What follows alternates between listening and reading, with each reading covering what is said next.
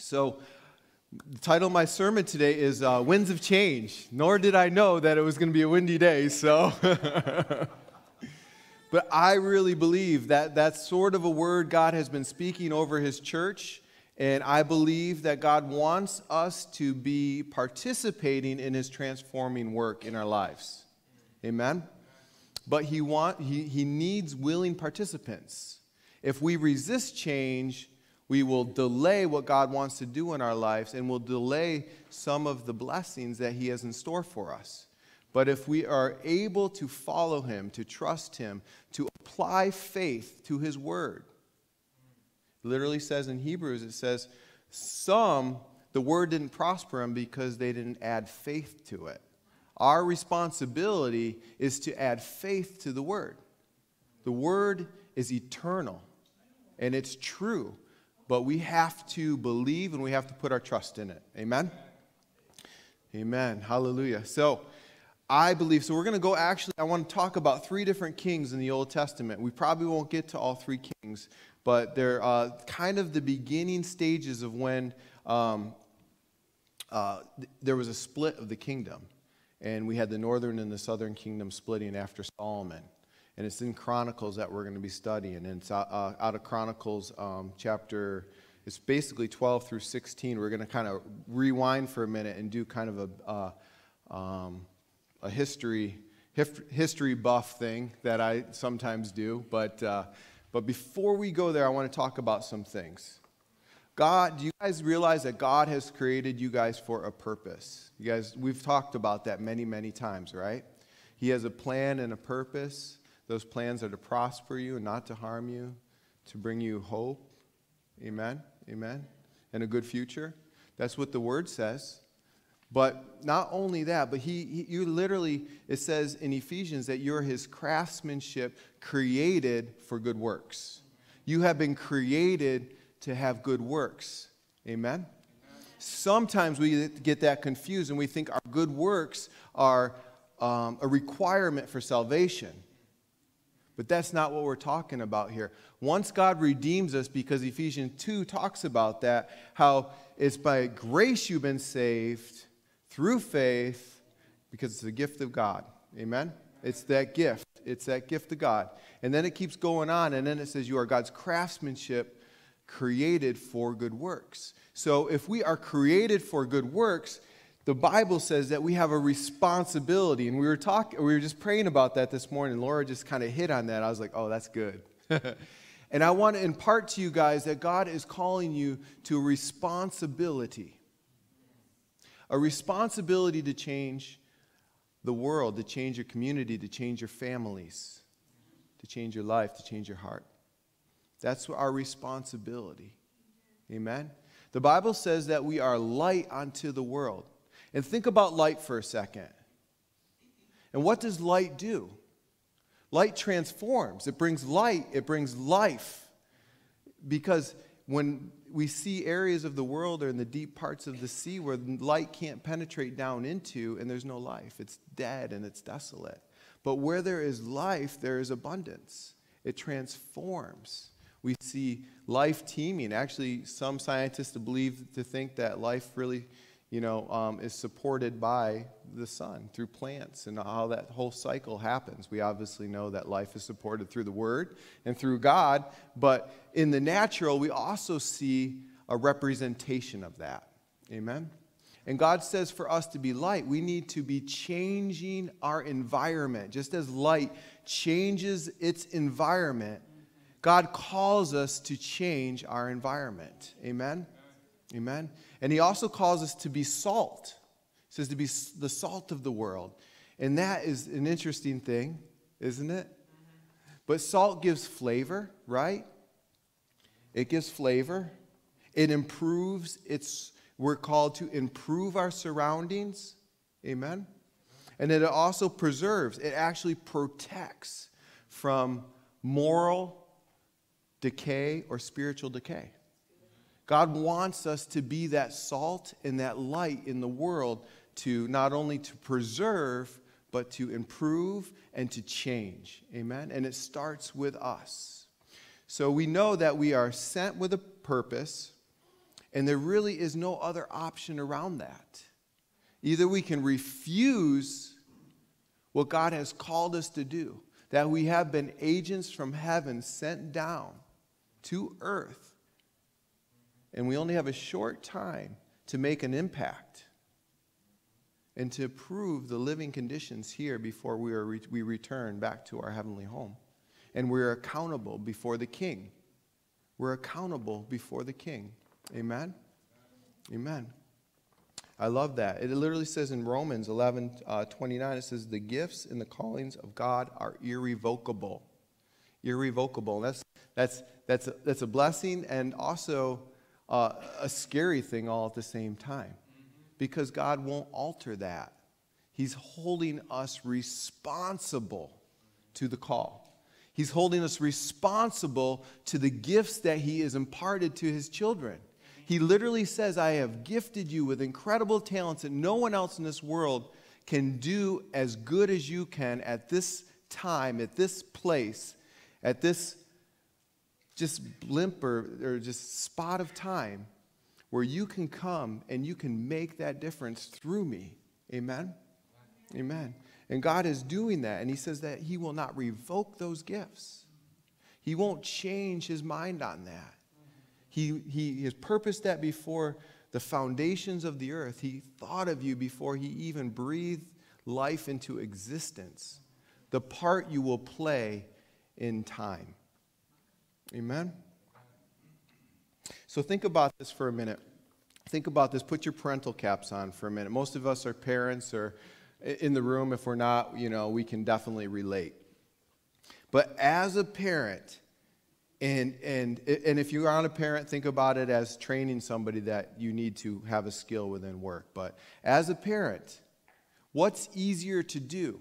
Do it yourself or to get your kids to do it? Think about that for a moment. My wife always says, it's just easier for me to do it. I'm just going to get it done. It's a lot faster. I'm not going to involve the kids on this because it's going to be lickety-split. And it's just, and a lot of times my kids will bring resistance to what my wife wants them to do. If it's sweep the floor or vacuum or mom, put away the dishes. There's a bunch of grief that happens sometimes with my kids. Right, Caden? He's looking at mom right now, looking for a response. That's $1. I owe him a drink. But the amazing thing is, so we know that it's actually more difficult in many ways for us to involve our children into making a change within our household. Well, think of it the same way with God. It actually would be easier for God to just get it done Himself. It would be much, much easier for Him to get it done Himself. But He wants His children to be involved and participate in His kingdom. God isn't looking to get it done and do the easy. He's never interested in the easy. He's always interested in the right. And it is right for Him to get His children involved and to work for His kingdom. Amen? And to make a difference and to make a change. And that is what He is doing in this world today. And how many of you guys know that our kids can be messy at times? Right? I remember being a kid, so if you don't have kids, you can relate because you were a kid. Or you are a kid. But we are experts at making messes, right? We are experts at making messes. And the amazing thing is I don't even know where I'm going with this, but but even as parents, it's still our duty, regardless of how big the mess is, we still have to involve our kids and get them to work. Even though they might be going 10 steps backwards and only one step forward, we're involved in this process for them to be able to learn through it, even learn through the messes, if you guys understand where I'm going with this. And God, in many ways, does the same thing. He knows that getting His children involved are going to make messes at times, but it is necessary and it's a part of the process for Him to mature His children. Amen? We were doing just something last night with our nieces and nephews. We had them over. You saw them in the front row.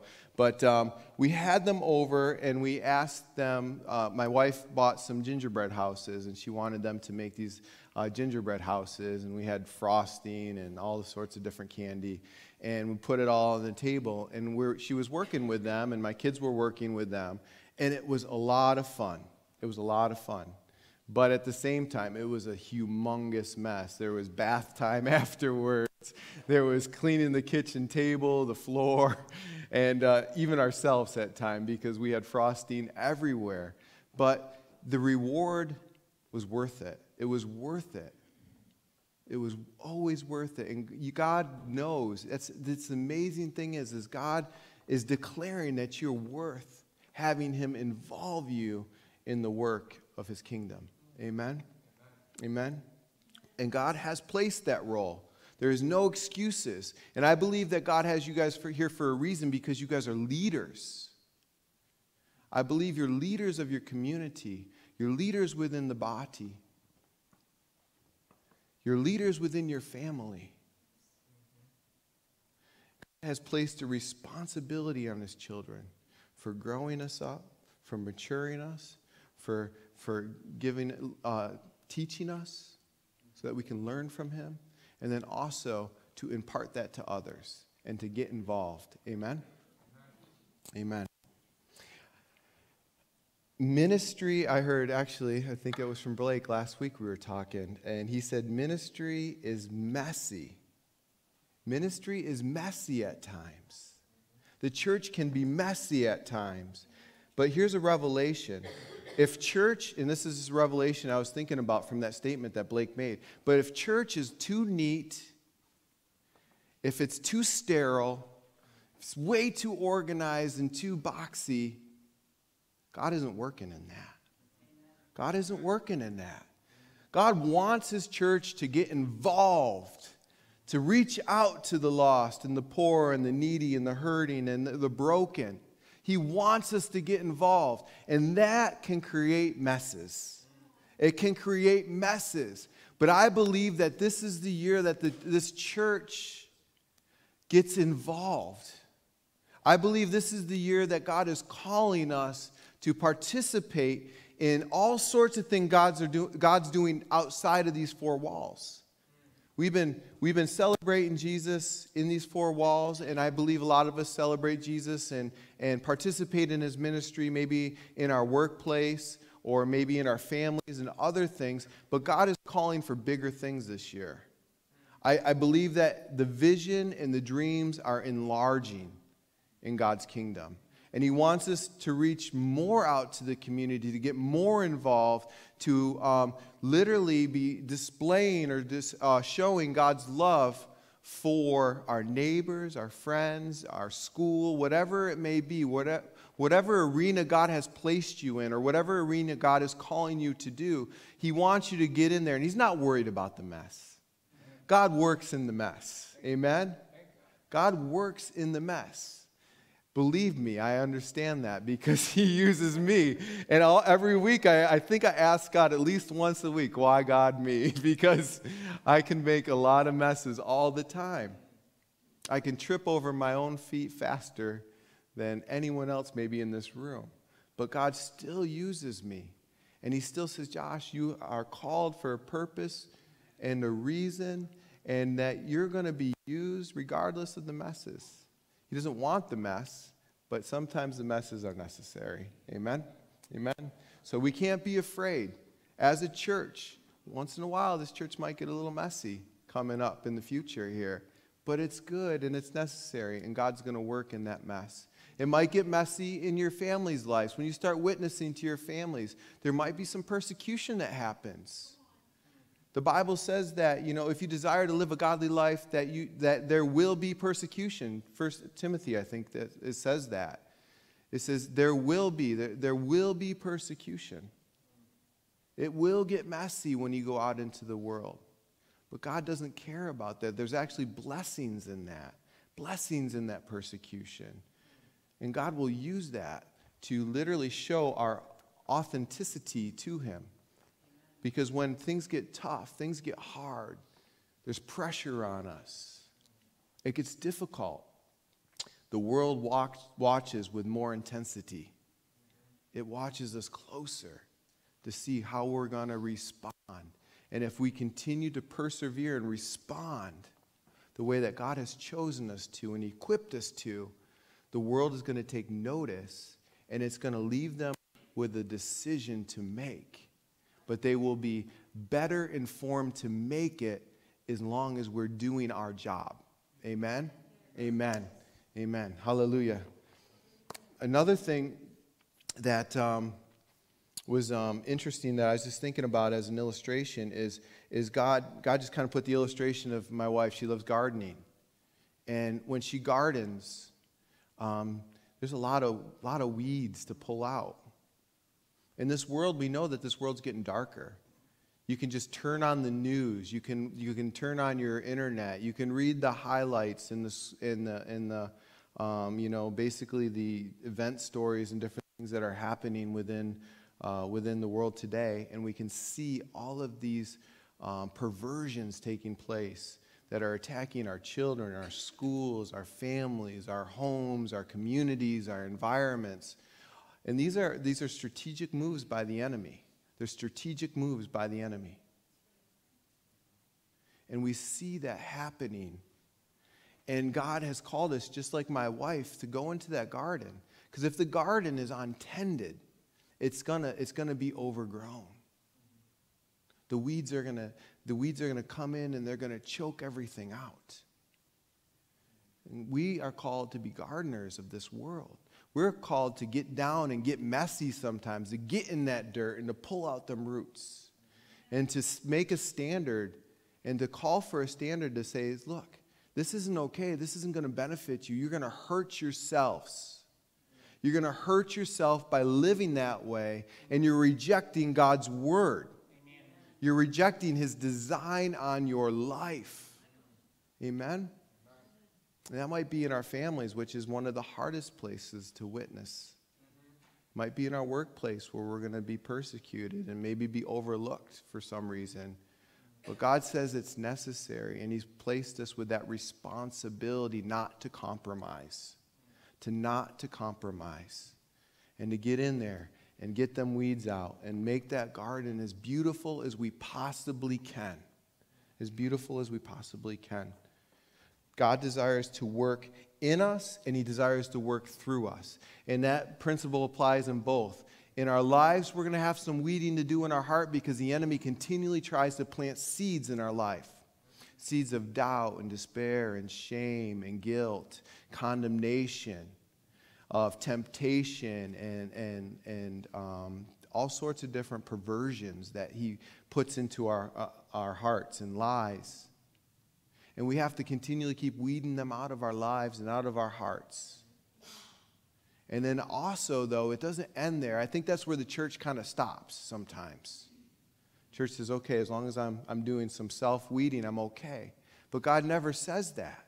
He says to get into the mess of this world and start doing some weeding in the world too.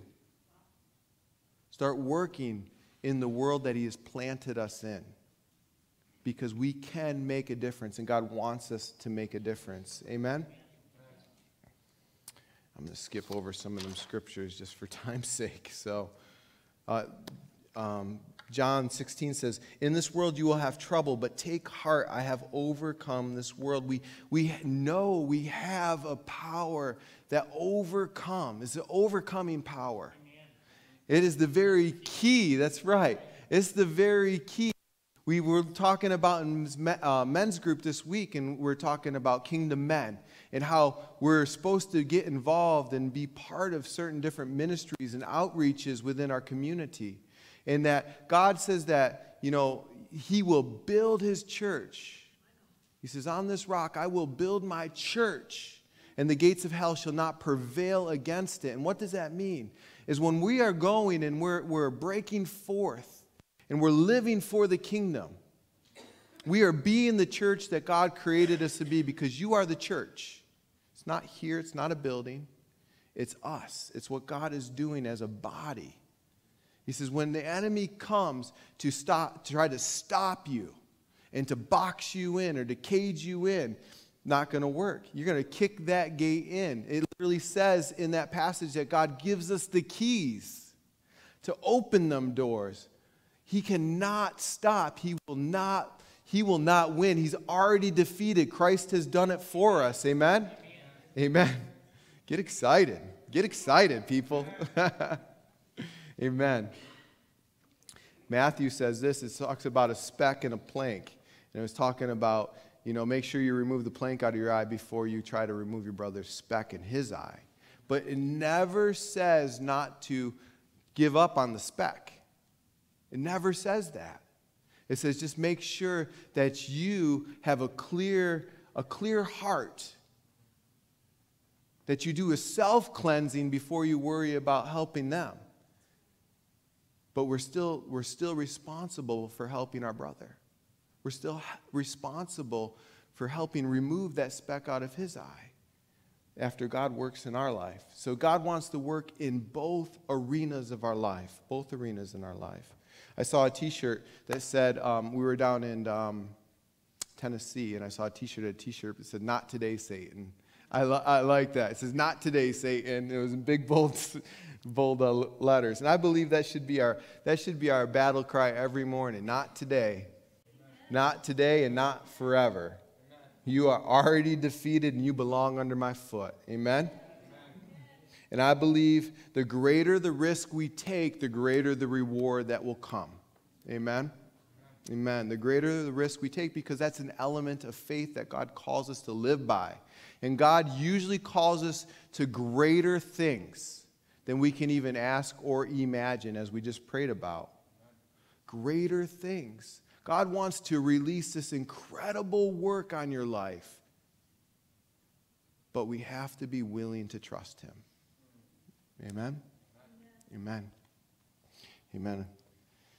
So this brings me to the passage, and I'm just going to, okay, so it says, "For the eye of the Lord runs to and fro throughout the whole earth, to show Himself strong on behalf of those whose heart is loyal to Him."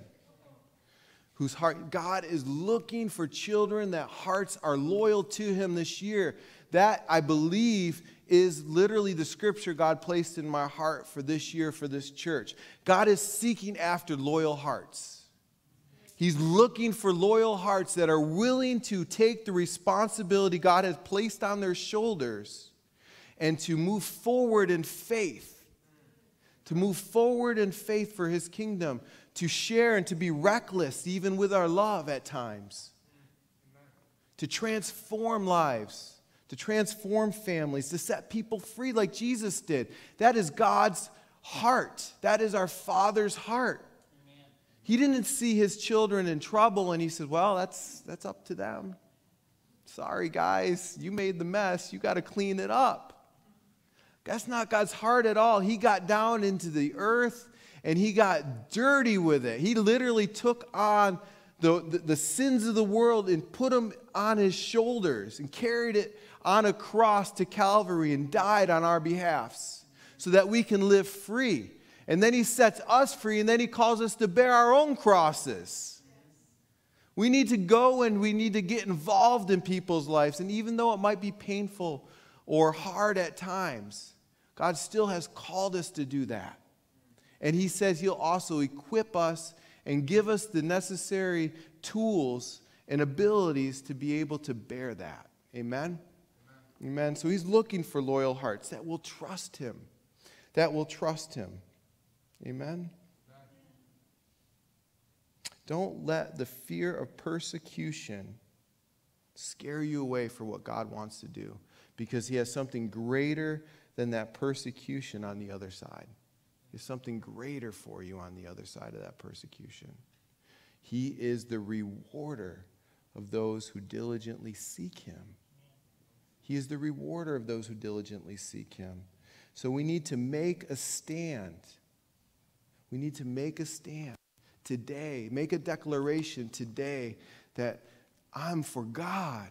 God is on my side. I'm going to make a difference. Amen? I don't know if I even want to go into my message today. That was my introduction. Amen. I heard an amen out there.